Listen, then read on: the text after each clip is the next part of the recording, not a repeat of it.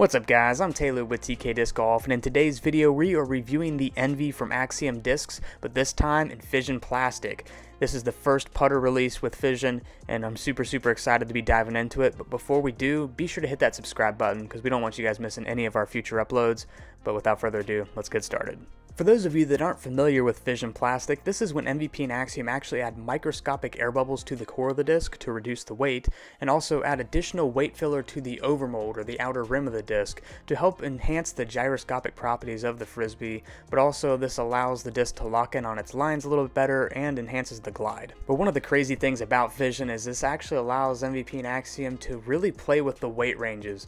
I was able to get my hands on a max weight, 175 grams Fission Envy, but also was able to push it all the way down to 158 grams. Now typically, like with any other disc golf brand, a 150 gram putter, it's going to be pretty unstable, but it actually, with the Fission plastic, allows it to maintain quite a bit of its stability even at that light weight. With the max weight Fission Envy, you're still going to have all the same stability that you are used to with your Proton or Neutron or Plasma Envy, but with an additional glide boost. I'd say I would put the glide around a 4 instead of a 3, and then because of the Fission plastic, it locks in onto whatever line you put it on. So if you're releasing it flat or with a smidge Van Hyzer, it's really going to overpronounce that more so than a typical Envy would.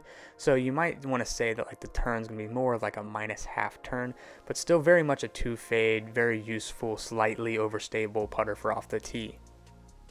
I think the fun really starts to begin when we switch to the lighter weights. This 158 gram Fission Envy is just absolutely mind-blowing to me how much glide this thing has. It's obviously not a glitch or anything like that, but the glide boost definitely is noticeable with that, and it also just locks in on whatever release angle you put it on so much easier.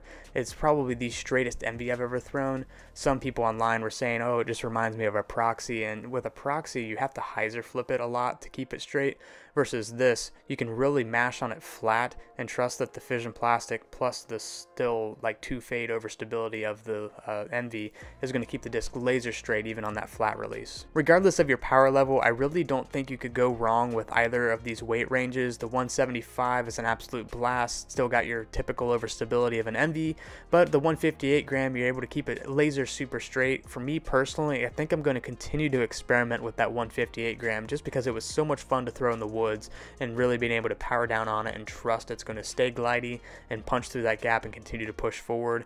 If you want to see more review videos like this from us, be sure to hit that subscribe button, and we'll see you on the next one.